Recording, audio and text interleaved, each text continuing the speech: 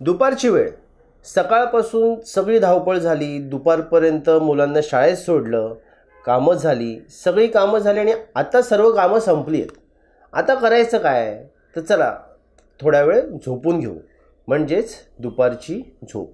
दुपारची झोप ही सर्वांना प्रिय असते आणि प्रत्येकाला ती हवीशी वाटते. रात्रीच्या झोपेपेक्षाही दुपारची झोप म्हणजे स्वर्गसुखासारखी असते असंही म्हणायला काही हरकत नाही.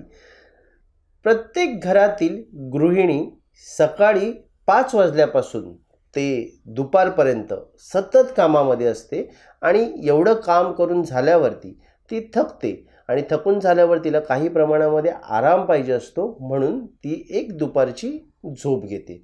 दुपारची झोप ही जर 15 मिनटं घेतली तर ठीक आहे, पण ती झोप जर 2 तासासाठी झाली, 3 तासासाठी झाली तर ती शरीराला घातक ठरू शकते. तर आज आपण याच विषयावरती बोलणार आहोत, ते म्हणजे दुपारची झोप. दुपारची झोप जर घ्यायचीच झाली तर कशा पद्धतीमध्ये घ्या आणि दुपारची झोप जर जास्त प्रमाणात झाली तर शरीराला काय अपाय होऊ शकतो आणि कधी दुपारची झोप घेणं योग्य आहे आणि त्याचा शरीराला तुमच्या कसा फायदा होऊ शकतो हे आज आपण या व्हिडिओमध्ये बघणार आहोत. तर हा व्हिडिओ शेवटपर्यंत नक्की पहा. सर्वात पहिलं आपण जाणून घेऊया की दुपारच्या झोपेने शरीरावरती काय दुष्परिणाम होतो. ज्या वेळेला सर्दी होते किंवा घसा खराब होतो त्यावेळेला जसा आवाज येतो तसाच आवाज दुपारी झोपून उठल्यावर काही प्रमाणात आपला येतो. त्याचं कारणच हे आहे की शरीरामध्ये कफाचं प्रमाण वाढलेलं असतं आणि त्यामुळेच तो आवाज तसा होतो. म्हणून दुपारची झोप जर घ्यायची झाली तर जेवून घेऊ नका. जेवण झाल्यावरती कधीही लगेच झोपणं अयोग्य असतं, हे तुम्हाला सर्वांना माहीतच असेल. पण विशेष म्हणजे दुपारच्या जेवणानंतर जर लगेच आपण झोप घेतली तर शरीरामध्ये जास्त प्रमाणामध्ये कफ वाढतो. म्हणजेच माझ्या अनुभवामध्ये असंही आहे की जी लोक म्हणजेच ज्या लोकांना डायबिटीज झालेला आहे अशी लोक जर रोज दुपारची झोप घेत असतील तर त्यांच्या शरीरामध्ये कफाचं प्रमाण तर वाढतंच, पण त्याचबरोबर त्यांची शुगरही वाढते. आणि हेच ज्या वेळेला हेच डायबिटीसचे रुग्ण माझ्याकडे येतात आणि मी त्यांची दुपारची झोप बंद करायला सांगतो आणि ते ज्या वेळेला प्रामाणिकपणे दुपारची झोप बंद करतात त्यावेळेला त्यांच्या शुगरमध्ये सुद्धा प्रमाण कमी झालेलं असतं, म्हणजेच रक्तातली साखरही काही प्रमाणामध्ये कमी झालेली असते, फक्त दुपारची झोप न घेतल्यामुळे.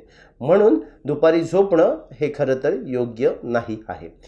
पण तुम्ही म्हणाल की आम्हाला दुपारी झोपच येते, आम्ही झोपल्याशिवाय काय करू शकत नाही, कारण जर आम्ही दुपारी झोपलो नाही तर संध्याकाळ आमची चांगली जात नाही आणि संध्याकाळी आम्हाला ताजतवाणं वाटत नाही, म्हणून आम्हाला दुपारी झोपावंच लागतं. चालेल, तसंही झोपला तरीही चालणार आहे, पण त्याला काही कंडिशन्स आहेत. म्हणजे जर तुम्हाला दुपारी झोपण्याची आवश्यकता वाटत असेलच तर जेवणापूर्वी दुपारी झोपा आणि जेवणानंतर कधीही झोपू नका. कितीही झोप आली तरीही जेवणानंतर झोपू नका. झोपायचंच असेल, समजा जर तुम्हाला 2 ते 3 तास झोपायचं असेल तर जेवणाच्या पूर्वी झोपा.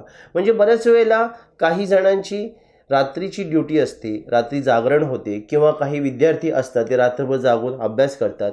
ह्यांना जर दिवसा झोपण्याची गरज वाटत असेल तर जेवणापूर्वी झोपावं आणि त्यानंतरच जेवण करावं. ह्याने होतं काय की शरीरामध्ये स्निग्धता वाढत नाही, कफाचं प्रमाण वाढत नाही आणि शरीराला काही प्रमाणामध्ये फायदा पण होतो आणि अपायही होत नाही. ज्यांचं वजन जास्त आहे आणि त्यांना वजन कमी करायचं आहे त्यांनी तर दुपारी चुकूनही झोपू नये. दुपारीची झोप जर स्थूल व्यक्तींनी घेतली तर त्यांचं वजन अतिद्रुत गतीने वाढू शकतं आणि कधीच वजन कमी होणार नाही. तर ज्या लोकांचं वजन दुपारी झोपण्यामुळे वाढलं आहे त्यांनी फक्त दुपारची झोप जरी कमी केली तरीसुद्धा त्यांचं वजन काही प्रमाणामध्ये कमी होईल आणि त्यांना ते वजन कमी झाल्यानंतर शरीरामध्ये एक विशिष्ट प्रकारचा हलकेपणा जाणवेल. म्हणून जे स्थूल व्यक्ती आहेत, जे माझा व्हिडिओ बघत आहेत, त्यांनी दुपारी झोपणं स्ट्रिक्टली टाळावं. आता आपण पाहूया दुपारी झोप जर घ्यायची झाली तर कुठले असे आजार आहेत ज्यामध्ये आपण दुपारची झोप घेतली तर आपल्याला फायदा होतो. ज्या वेळेला आपल्याला वाटतं की आपण खूप अशक्त आहोत किंवा आपलं वजन खूप कमी आहे आणि वजन वाढवण्याची खूप गरज आहे, अशा वेळेला किंवा अशा लोकांनी दुपारची झोप घेणं योग्य आहे. दुसरी गोष्ट म्हणजे ज्या लोकांना जुलाब झालेल्या आहेत किंवा ज्या लोकांना जास्त प्रमाणामध्ये मोशनला होत आहेत, अशा लोकांनी जर दुपारची झोप घेतली तर त्यांचं जुलाब काही प्रमाणामध्ये बरं होण्याची शक्यता असते. जसं की ज्या वेळेला जास्त प्रमाणामध्ये जुलाब होतात आणि शरीरामध्ये रुक्षता वाढते, त्यावेळेला शरीराची ताकद वाढवण्यासाठी आपल्याला दुपारी झोपणं गरजेचं असतं. त्याने शरीरातली रुक्षता कमी होते व जुलाबही कमी होण्याची शक्यता असते. म्हणून ज्या कोणाला तुमच्या घरामध्ये जर कधी जुलाब झाले तर त्याला दुपारच्या झोपण्याचा सल्ला द्या. त्याला दुपारची एक चांगली 2 ते 3 तास झोप काढायला सांगा. त्याची जुलाब ताबडतोब थांबून जाईल. पण ही जुलाब तात्पुरती असेल तरच त्याचा फायदा होऊ शकतो. जर ही जुलाब क्रॉनिक असेल म्हणजे खूप जुनी असेल तर कदाचित याचा फायदा होणार नाही.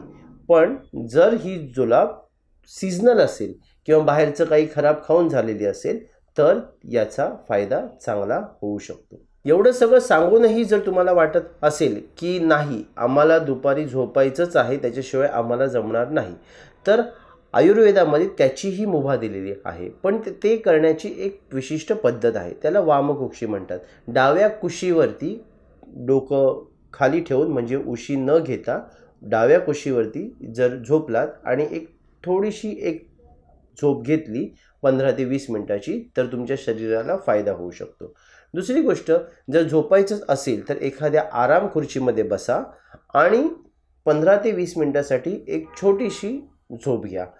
ती घेतल्यानेही तुम्हाला चांगल्या प्रमाणामध्ये फ्रेश वाटू शकतं आणि ती जर दुपारची झोप तुम्ही घेतली तर तुमच्या शरीरामध्ये जास्त प्रमाणात कफही वाढणार नाही आणि रुक्षताही वाढणार नाही, बॅलन्स राहील आणि त्याचं तुमच्या शरीराला काही अपायही होणार नाही. म्हणून जर दुपारी झोपायचं असेलच तर आराम खुर्चीवरती बसून किंवा डाव्या कुशीवरती झोपून तुम्ही 15 ते 20 मिनिटासारखी झोप घेऊ शकता. तर आज आपण पाहिलं दुपारची झोप योग्य की अयोग्य आणि घ्यायची असेल तर कधी घ्यायची, कशा पद्धतीमध्ये घ्यायची आणि कुठल्या आजारामध्ये घ्यायची. तुमच्या माहितीमधले जर कोणी असे असतील की जे दररोज दुपारी झोपत आहेत तर त्यांना हा व्हिडिओ नक्की शेअर करा. म्हणजे दुपारी जास्त प्रमाणामध्ये झोपलं तर काय त्रास होऊ शकतो आपल्याला हेही त्यांना समजेल. हा व्हिडिओ तुम्हाला आवडला असेल तर नक्की कमेंट करा, शेअर करा आणि लाईकही करा. तोपर्यंत स्वस्थ रहा, मस्त रहा.